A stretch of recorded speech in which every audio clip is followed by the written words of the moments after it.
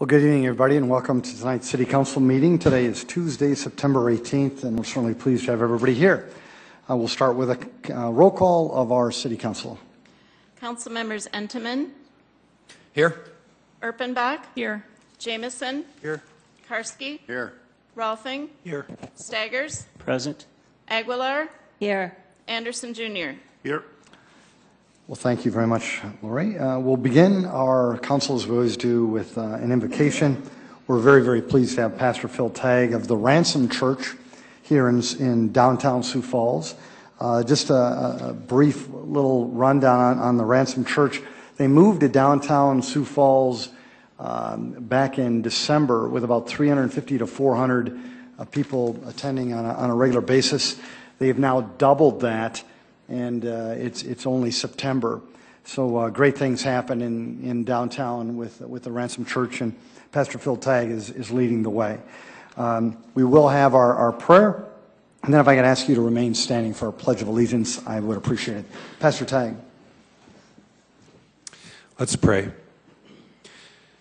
Father, what a rare privilege it is to call ourselves your servants and to serve in the capacities and the roles that you have laid out for us. And as I've been praying in my own life daily, Father, for the leaders in this room, bring them humility, bring them focus, and bring them wisdom.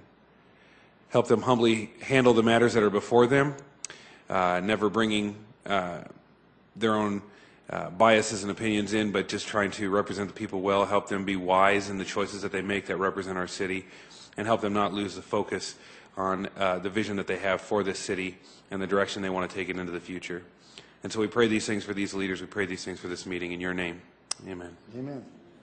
I pledge allegiance to the flag of the United States of America and to the republic for which it stands, one nation, under God, indivisible, with liberty and justice for all.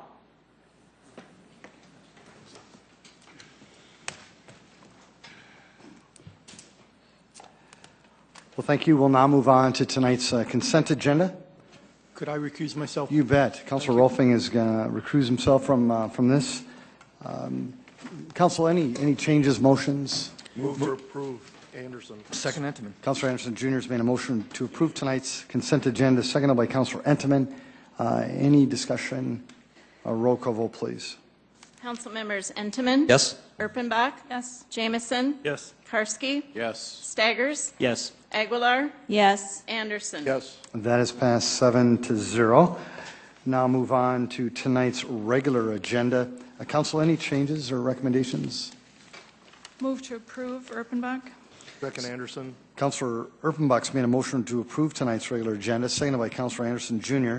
Any discussion? Mr. Mayor. Yes, Councilor Erpenbach. I need to make an amendment to the regular agenda. I'm going to amend item 25, transfer of 2012 retail wine license. We're going to strike the word wine and change it to the words malt beverage. So it's transfer of 2012 retail malt beverage license and the remaining wording.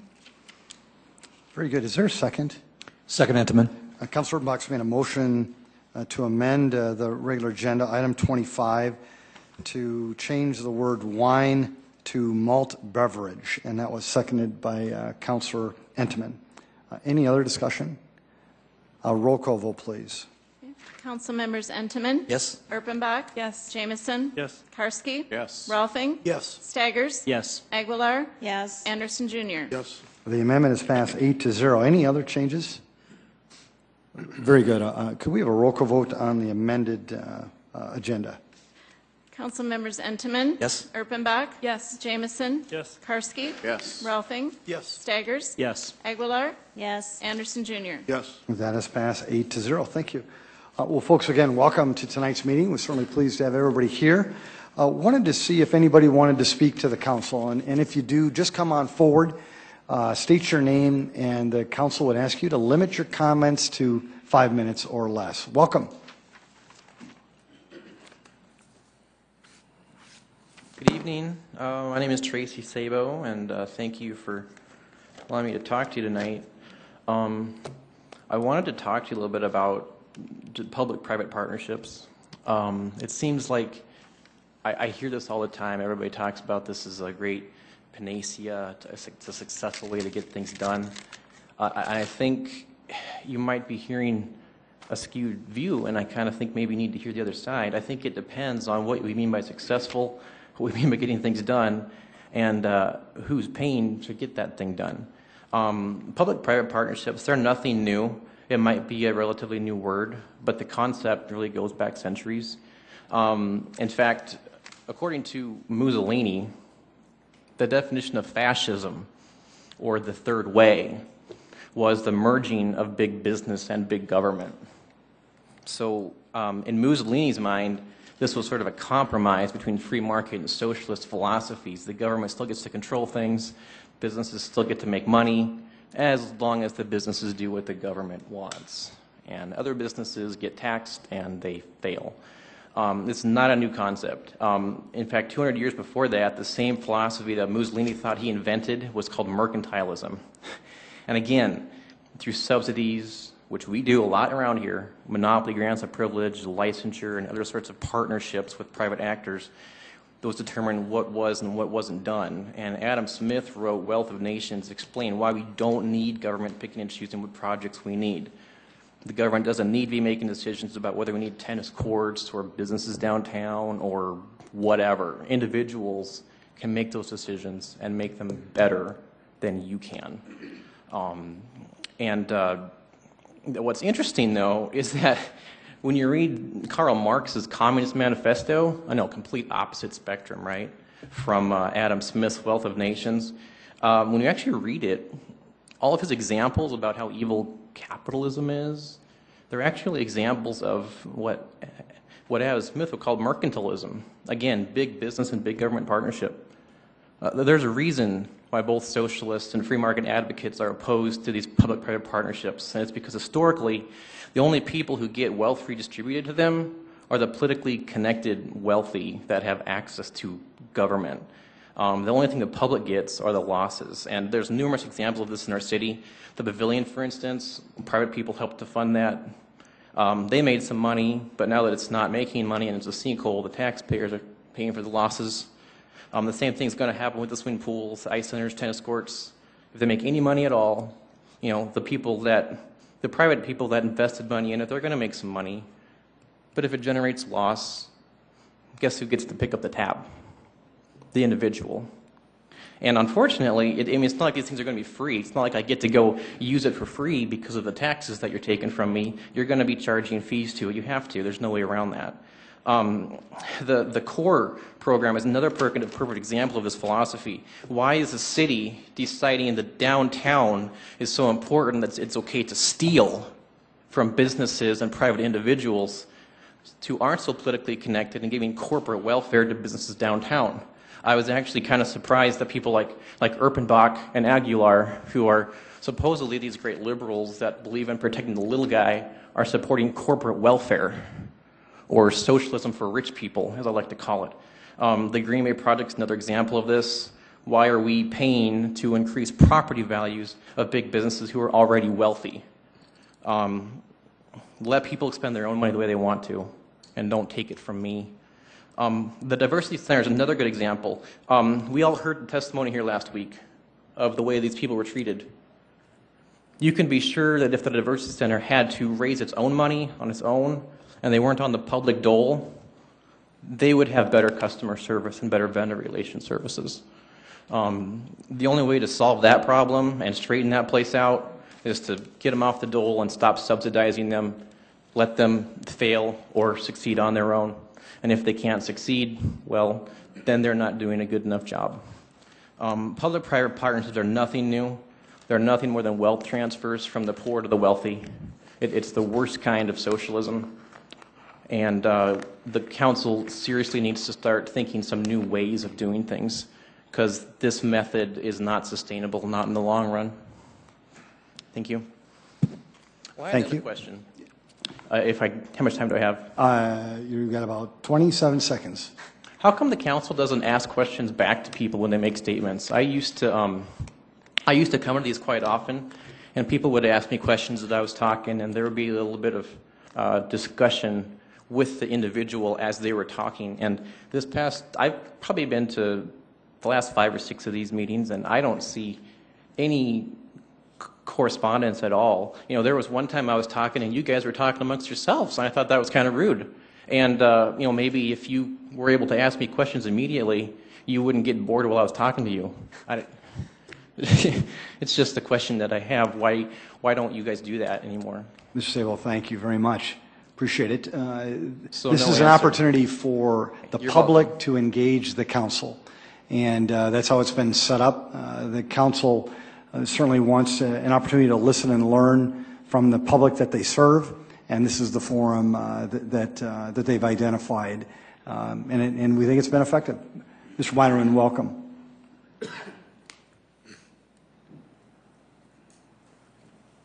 Thank you. You're Council, welcome. Mayor. I'm Mr. Weideman from Sioux Falls. I'm not here to chastise you, but I would like to know one thing. Why do we hear Sanford, and why do we hear Mariuther, and why do we hear Sanford and Sanford?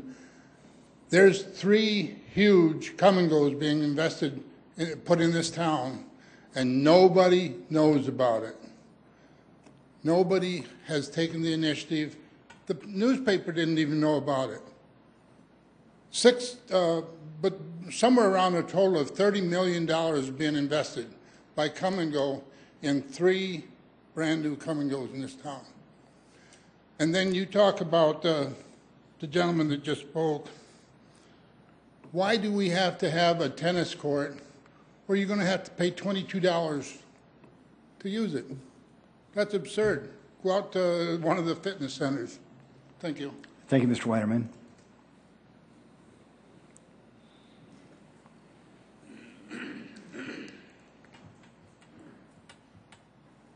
Welcome. Tim Stanga. I just want to know where all the people are that were here last week. It's pretty empty.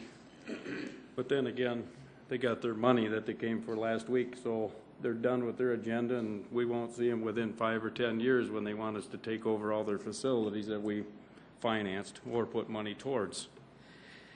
I guess my question is, and I'm going to sort of hit the same way he is. You know, with the city council and the mayor's office, we don't hesitate on giving TIF money out to anybody that wants to build downtown. We don't have a problem putting money into the Greenway downtown.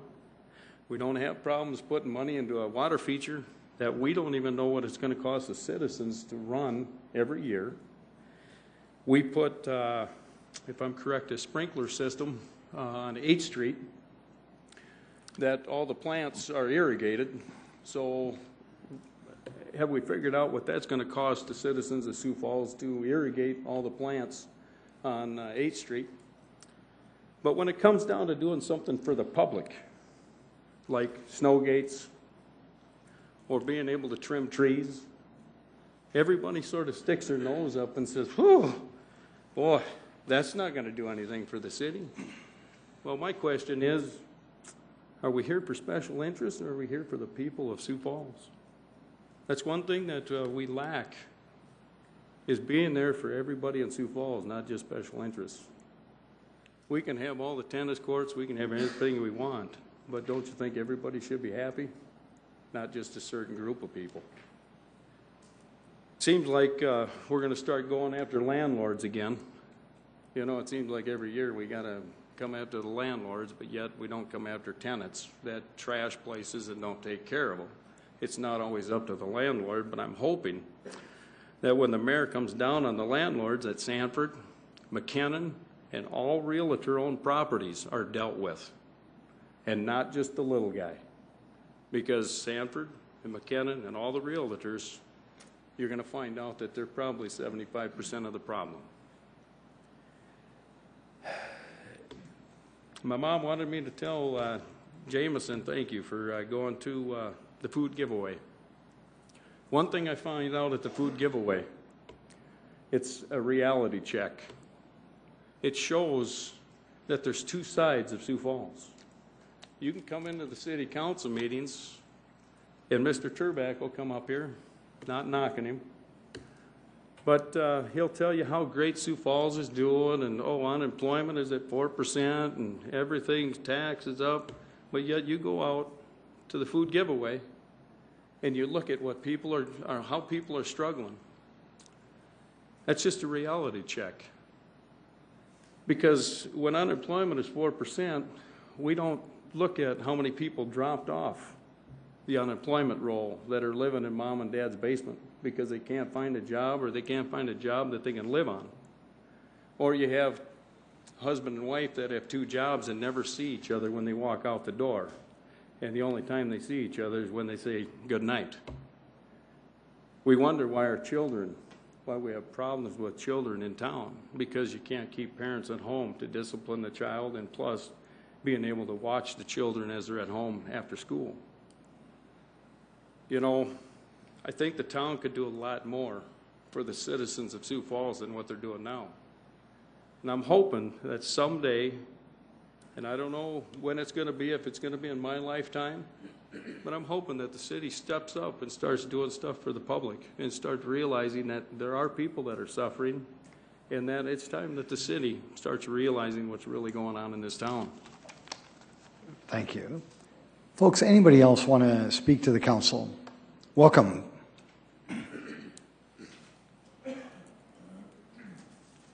Honorable Mayor, council members, my name is Mark Williamson, and I am the commander of the Sioux Falls chapter of the Military Order of the Purple Heart.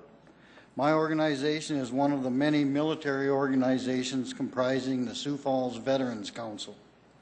I am here tonight as a member of a committee assigned by the Vets Council to look into the possibility of constructing a permanent memorial inside the confines of the new Vet Center to honor the over 100,000 American service personnel who have either been held as a prisoner of war or declared missing in action since the beginning of America's conflicts. We have provided you with with a small red book. Basically, it has some pictures of a proposed project that we would like to see constructed inside the event center, honoring the POWs, MIAs. There's not a whole heck of a lot to it. It's bound to be stark, you know, just as what the conditions they served under. And this is only a sample. It may not reflect the final memorial. It naturally will depend upon your approval of the project and the location inside the facility. My purpose for appearing before you tonight is to plant a seed of thought within you as to what a tribute the City of Sioux Falls could provide to those who have contributed so much to the welfare of our great nation. Costs of the material and labor will be provided upon approval of our proposal, but we figure it shouldn't run any more than $8,000 to $10,000. Thank you. Semper Fi. Thank you, Mark, very much. We appreciate it. Folks, anybody else want to engage the council?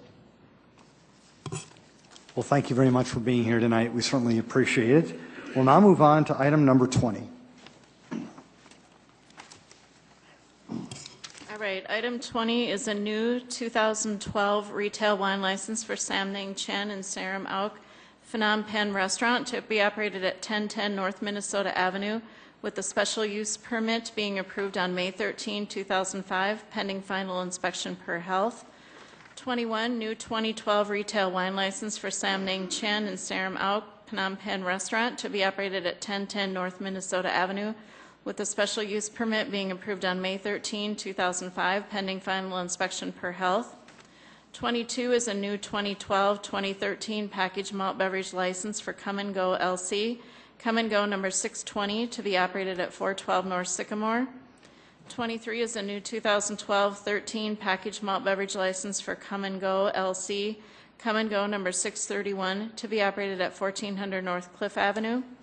24 is a new 2012 packaged liquor license for Come and Go LC, Come and Go number 631, to be operated at 1400 North Cliff Avenue. 25 is transfer of a retail malt beverage license from Utopia LLC, Falls Overlook Cafe, 825 North Weber, to Capo LLC, Acoustic, 196 East 6th Street, Suite 101, effective October 21, 2012, pending final inspection per health.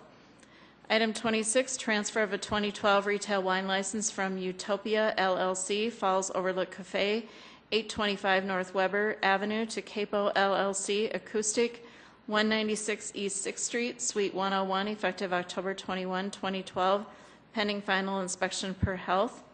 27, special one-day liquor license for Hy-Vee Inc., all occasions by Hy-Vee, to be operated at the Point is to Serve Church, 506 North Kiwanis Avenue, for a wedding reception on October 20, 2012. And item 28, special one-day wine license request for Downtown Sioux Falls, Inc. for the First Friday Wine Walk to be held on October 5, 2012 at the following locations: 8th and Railroad Center Lobby, 401 East 8th Street; Bead Company, 319 South Phillips Avenue; Cookie Jar, 125 West 10th Street; East Bank Yoga, 401 East 8th Street, number 220; Great Outdoor Store, 201 East 10th Street; Pilates, 200 South Phillips Avenue; Lillian Shop, 311 South Phillips Avenue, Suite 101; Oh My Cupcakes, 524 North Main Avenue, number 106; Rayfield's Art and Framing, 210 South Phillips Avenue; Rug and Relic, 401 East 8th Street, number 114; Sticks and Steel, 401 East 8th Street, number 118; Young and Richards, 222 South Phillips Avenue; and Zambros at 209 South Phillips Avenue. Lori, thank you very much. Yes, and I can answer questions on these tonight. Jamie is not able to be at the meeting. Thank you. Council, any questions or motions? Move for approval, Anderson. Second, Entenmann. Councilor Anderson Jr. has made a motion to approve these items, seconded by Councilor Entenmann. Any discussion? Very good. A roll call vote, please. Council members Entenmann. Yes. Erpenbach. Yes. Jamison. Yes. Karski. Yes. Ralphing. Yes. Staggers. Yes. Aguilar. Yes. Anderson Jr. Yes. Thank you. That has passed 8-0. Item 29. All right, this is the first reading, an ordinance of the City of Sioux Falls, South Dakota, providing supplemental appropriations to fund the 2012 COLA adjustments, $680,942. Mayor, Evening. City Council. Hi, Bill. Bill O'Toole from Human Resources. This supplemental appropriation really comes down to a timing issue for us.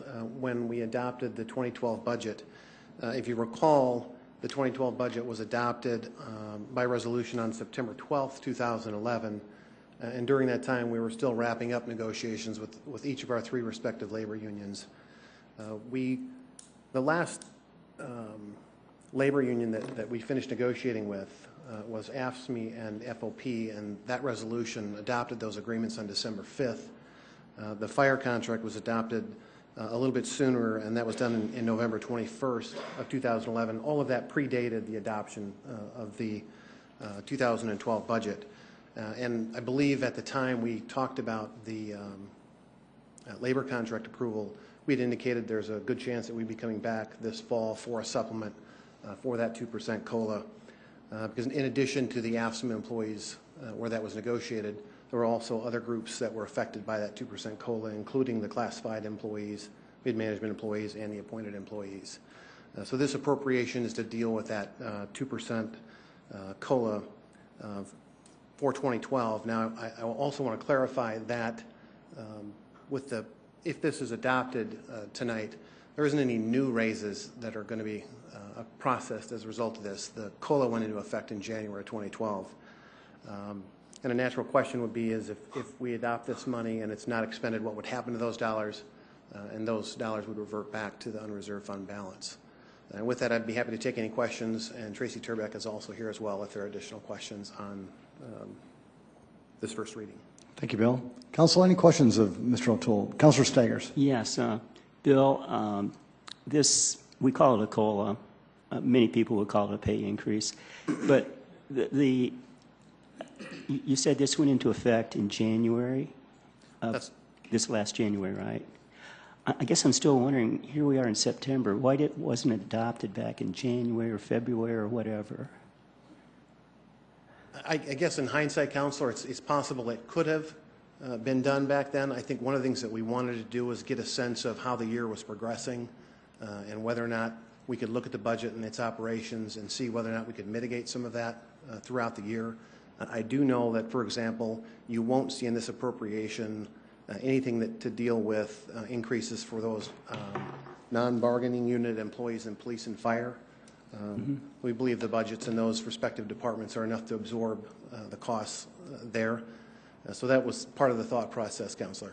Okay, so if I could just clarify, basically it was just, hey, we're hoping we can maybe absorb it with the budgets of the different organizations, but we weren't able to, and so now we have to do it now. Well, some of it. And obviously, as we're looking at going out through the end of the year, again, we knew that we didn't appropriate any dollars for that 2%.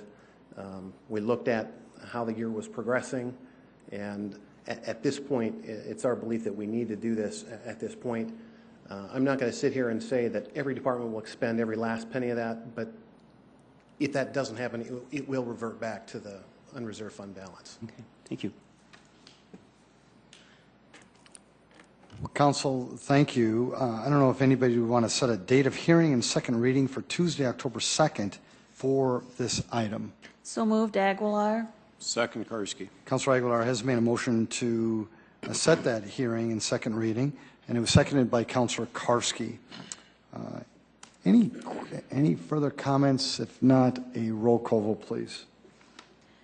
Council members Entenmann? Yes. Erpenbach? Yes. Jameson? Yes. Karski? Yes. Rolfing? Yes. Staggers? Yes. Aguilar? Yes. Anderson Jr.? Yes. Thank you. That is passed 8-0. Item number 30. First reading, an ordinance of the City of Sioux Falls, South Dakota, amending the revised ordinances of the city by revising Section 15.5-5, fees for parking. Good evening, Darren Smith, Director of Community Development and Public Parking. The ordinance that we are requesting to be amended, very simply what this accomplishes is giving the public parking system the flexibility to lower rates in our ramps and surface lots, either temporarily or permanently. As you look through the ordinance that's in front of you with the request to be amended, in my opinion, this ordinance, when it was written way back when, and as it continued to be amended over the years, was just written poorly, and should have been cleaned up prior to this. But so we're accomplishing that as well. But at the end of the day, what this amendment does is that it gives us flexibility to lower rates in our ramps and surface lots. And so I want to make it clear that nothing proposed to be changed with this ordinance would allow us to raise rates in our lots or ramps 1 penny without City Council approval. It's only to lower rates at our discretion. And if there are any questions, I'd be happy to answer questions. Matt Nelson, our public parking manager, is here as well. Councilor Staggers. Yeah, I just got a technical question, Darren. So let's suppose you lower the rates. I'm just going to make these numbers up from $10 to $5. So you don't need any ordinance or anything like that or approval from the City Council. But you're down at 5, and you think, maybe we should go back to 10. Will you have to have our approval, or can you do that okay? No, I believe we'd have the ability to do that because if you look at the ordinance, the changes in the very first section, Section A, state that the fees shall not exceed the following for parking in city parking ramps and lots, and then it goes on to specifically identify the amounts that we charge today in each lot and each ramp. So we can go up to that amount. Okay. Yeah. Councilor Bach. Why in the world would you lower parking rates, Darren? I'm all about making more money, right? What's the deal? Sure. Well, I would remind the council that the public parking system is an enterprise fund, so we function very much like a small business inside a city government. And what we would really like the ability and the opportunity to do, like any business would, is to look at those lots and ramps, which is our product, in effect, our inventory.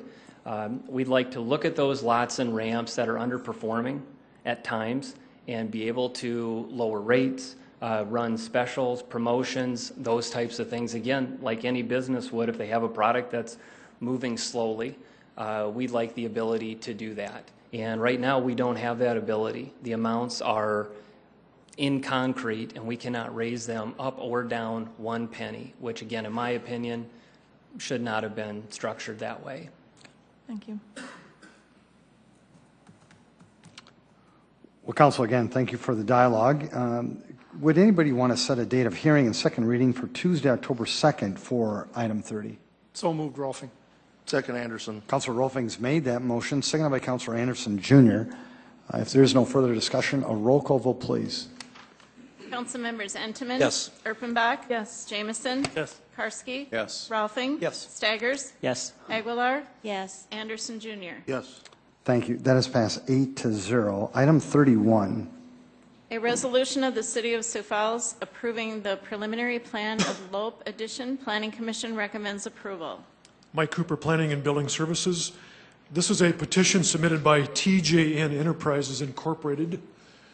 And this is the site that we have been working with them on for over a year for their metal processing and recycling facility. As you recall, this has gone through extensive review in the past, including an appeal of a conditional use permit, which was upheld by the City Council. This is a 25-acre site, and it is on East Rice Street, just past Great Bear Recreation Park. The property is served by the Ellison Eastern Railroad, and as a point of reference, it is just across Rice Street from the proposed site of the Burlington Northern Santa Fe and Ellison Eastern interchange that Director Mark Cotter discussed with you earlier today as part of our rail relocation project.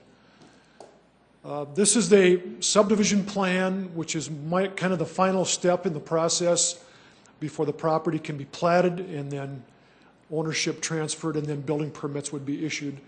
And just one final point in terms of background, if you recall, this is part of a three-way agreement that's being worked on between Pesca Construction, the current owner of the Stockyards property, XL Energy, which is the current owner of this 25 acres, and TJN Enterprises. And with this exchange between XL Energy and Pesca Construction and TJN, the 25 acres will be exchanged for 15 acres of the Stockyard site, and that 15 acres of the Stockyard site will be utilized by XL Energy to construct a new substation, which will eventually replace the one that's over next to Falls Park. So, since we don't have much to talk about, I thought I would go on a little. Sounds good, Mike. Sorry about that. And then, Mike, would you mind relaying to the council and to the public then what happens with the old switching station? Yeah, the current substation would be substation, reverted. not switching station. Yes. Sorry. The current substation by Falls Park would be donated back to the city and turned into open space as part of Falls Park. Thank you, Mike. Before I have the council engage this topic, is there anyone in the audience who wanted to speak to this item? Very good. Council, questions? Yes, Councilor Jameson. Mike, the property at the old Stockyards, which part of that will be converted into the substation? It's going to be a 15-acre parcel kind of in the very middle of the Stockyards site. And then along the east side of Weber Avenue, we're currently working with a group of citizens to potentially acquire 3 to 5 acres and donate money to build a park to remember the old Stockyards site. And then the balance of the Stockyards property is currently being looked at for other industrial or economic development. I think that's a perfect transition from that Morel's property and across the street and the whole Stockyard. The whole thing is a great transition there at that substation and then that park and as we move. So I really like that plan. Thank you, Councilor. Councilor Rolfing. Mike, just to help me with my memory, which seems to be going, but where is that substation right now? Is that straight north of Falls Park? It's directly east of the Overlook Cafe. Okay. When you go by there, that's right. That's right next to the Overlook Cafe. So that'll help with the view and everything. That's right. Okay, thank you. Well, very good. Thank you, Council. Would anybody want to make a motion to approve this item? So move, Anderson. Second, Karski. Councilor Anderson Jr. has made that motion, seconded by Councilor Karski. If there is no further discussion, a roll call vote, please. Council members Entenmann. Yes. Erpenbach. Yes. Jamison. Yes. Karski. Yes. Rolfing. Yes. Staggers. Yes. Aguilar. Yes. Anderson Jr. Yes. Thank you. That is passed 8-0. Item 32. A resolution restricting lawn watering.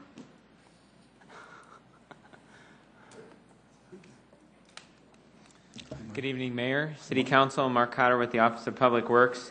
This resolution tonight is to formalize the city on August 29th went from odd-even water restrictions to once a week. Public Works was doing our homework as we continue to see the water levels in the Big Sioux River decline, and we had a major oversight that we changed the water regulation in the community when we determined, or through the research, found out that the only people that can do that is in this body. So we apologize for that oversight, and tonight this resolution would formalize that change in water restriction. Thank you, Mark. Again, an opportunity for anyone in the audience to engage the council. Mr. Sable, welcome.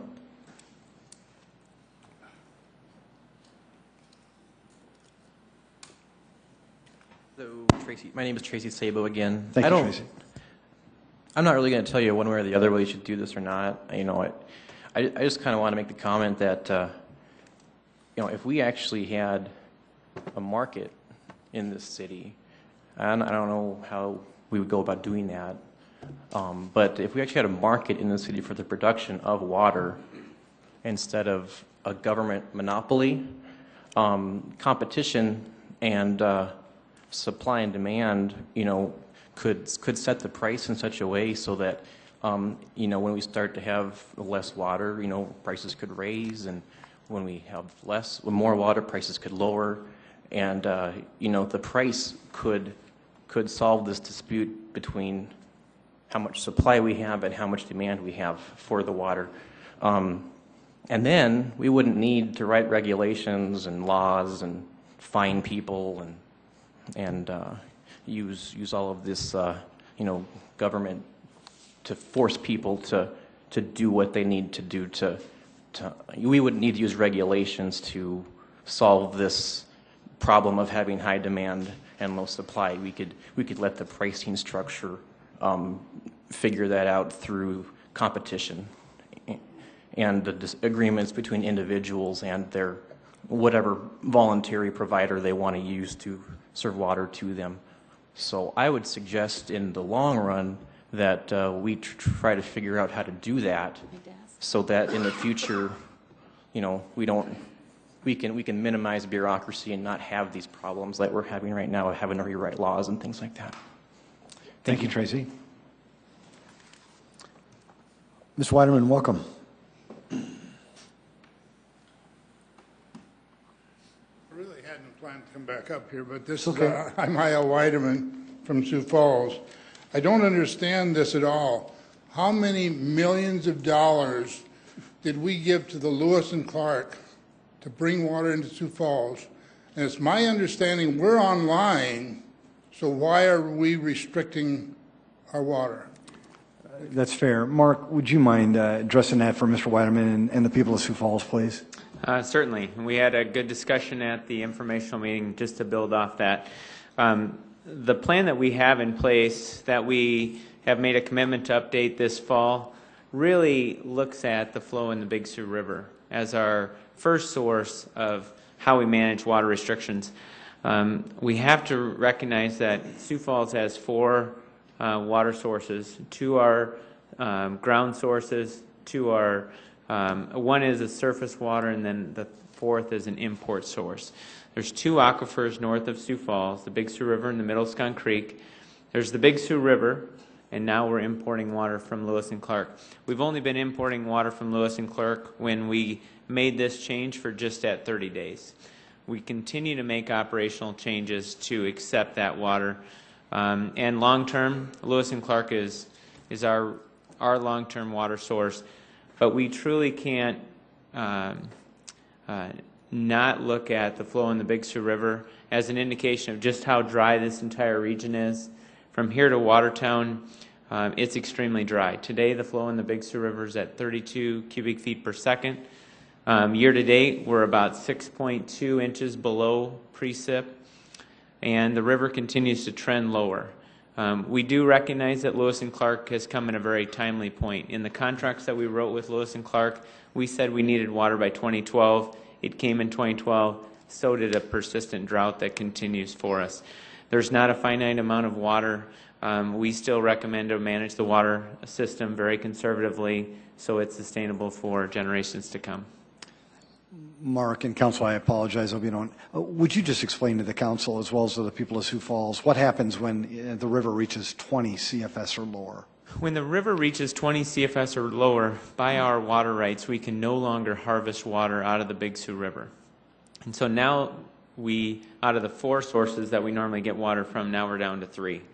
And truly the key question is, how long will this drought last? And one of the considerations that Lewis and Clark gives us right now is it allows us to somewhat relax on the amount of water we're harvesting out of the aquifer, so we can let that rest if this drought continues to persist for a long period of time. I think we also have to recognize that Lewis and Clark's only been online for now 50 days, and they could have an interruption in their system, and we want to make sure that we don't put all our eggs in that basket until they truly get through all their startup transitions, and we get through all of our operational startup transitions accepting their water. Thank you, Mark. Councilor Staggers. Yeah, Mark, I guess one of the concerns I have is we're talking a lot about a drought and so forth, and the decreased flow of the Big Sioux River, and that's appropriate. But also, I guess I'm concerned that we do have another drought, and that other drought is we're not using our full allocation from Lewis and Clark of the 17 million gallons per day. We're only at 10 million today from Lewis and Clark. Mm-hmm. We should be focusing on trying to get the others, buying the remaining 7 million. And in the process of buying the other 17 million, unbeknownst to many people, we would be paying less money for the Lewis and Clark water than what we produce it for. Because right now we're producing what? $1 for every 1,000 gallons. If we got the full 17 million from Lewis and Clark, we'd be paying 93 cents per 1,000 gallons. So I guess my question is, instead of focusing on this idea of more restrictions and so forth, why aren't we focusing on getting our full allocation from Lewis and Clark, paying less money for the water, and at the same time also making Lewis and Clark happy? It's still the most competitive source that we have is to harvest our own water. Our well field is in place, our plant is in place, and truly that's the way that we deliver water to the central zone of Sioux Falls. Lewis and Clark was purchased as our long-term water source, which is really to deliver water to the growth of the city as we bought this 2050 water system, which is in our high-pressure zone on the outside of the city. And so it's a technical question on how you receive that amount of water, but we've stepped it up, and now we're into 10 million gallons per day. And we continue to make those operational changes to accept that water.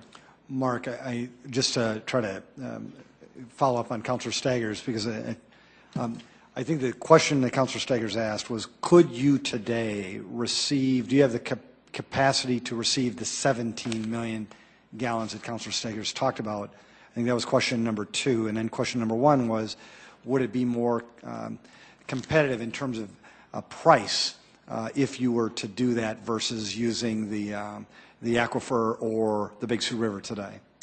I may have Greg speak to the price. Greg. Today, from the delivery standpoint, there's a staged approach in how we're taking this water. Today we have an allocation of 17 million gallons per day. We have 2 different pressure zones. And so for us to move water into that central pressure zone, it takes connections, takes PRV valves, and so today we can probably take about 12 million gallons per day of that 17. And then as we continue to make operational changes in how we move water from the high pressure zone into the core, which is the low pressure zone, then we can steadily work our way up to that full allocation. But again, this is it's imported water. We've been here for 50 days, and so we're continuing to make some of those changes to make those adjustments. Mark, thank you. I think that answers the second one. Greg, if you could answer Councilor Staggers' first one in terms of the, would it be more advantageous in terms of price if we were able to receive that 17 million? Greg Anderson, Water Superintendent. Based on the calculations that I have been going over, As we purchase water from Lewis and Clark at a higher volume, the price does decrease. But in the same respect, the less water we produce at the plant, the cost of our water goes up. So there's an offsetting factor. So if we're making 27 million gallons a day and we bought 17 from Lewis and Clark and we produce 10 from the plant, our cost at the plant would really escalate to make that 10 million because of all the debt service, capital, operating, and things that go into operating the facility. So there's a trade-off. So the revenue we would lose here, we would gain here, it would be pretty close to a wash. Councilor Sayers? Yeah, also, too, we've been talking, Mark, you mentioned about the different pressure zones, and we have to do this and do that. When's that going to be done?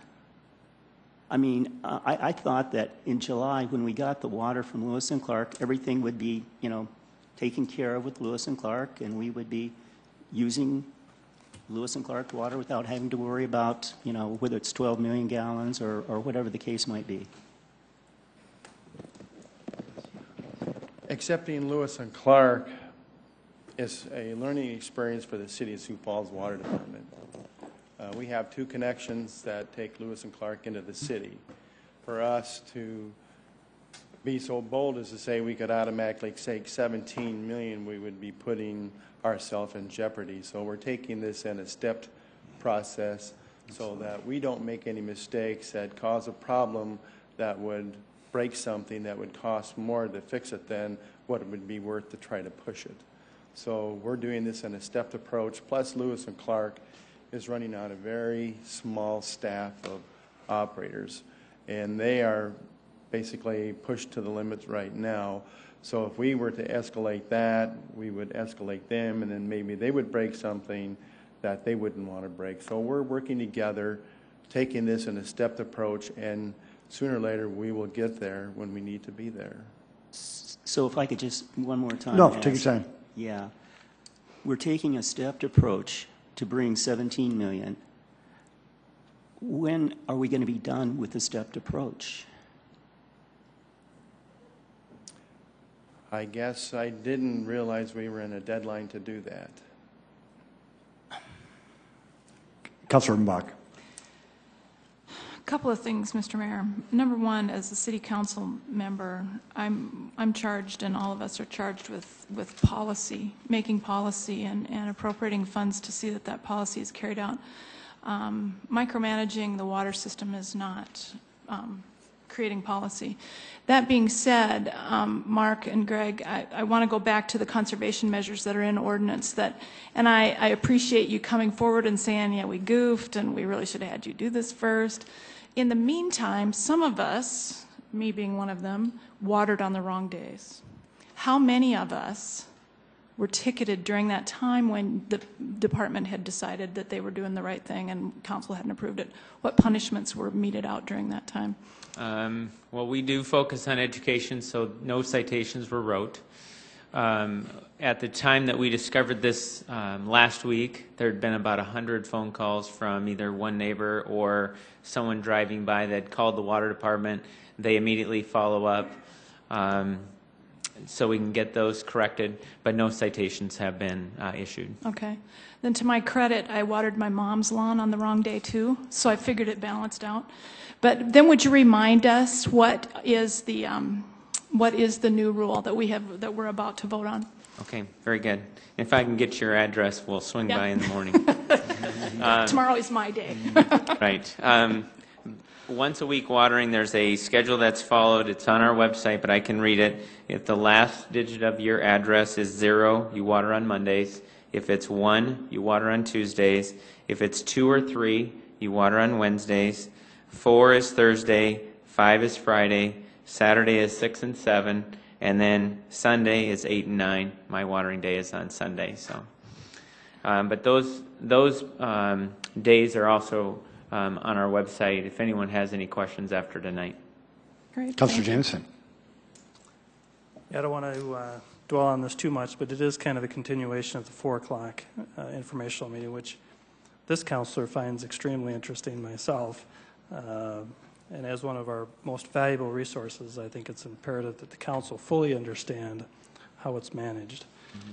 The Sioux River replenishes which aquifer? The Big Sioux River has a direct connection to the Big Sioux River aquifer.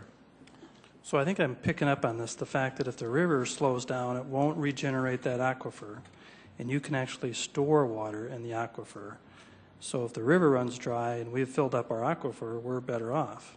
And that's where you're after, I think, right? That's right. We're essentially relaxing that aquifer because we could go into a very extensive drought, and we want to make sure that our sources that are closest and lowest cost are in position to serve the city. I get it. Good job. Thank you, Councilor. Well, very good dialogue, good question, Mr. Weiderman. And with that in mind, let's have a roll call vote, please. We need a motion and a second, please. Oh, there hasn't been a motion? Oh, my So gosh. moved, Rolfing. I apologize, Council and City of Sioux Falls.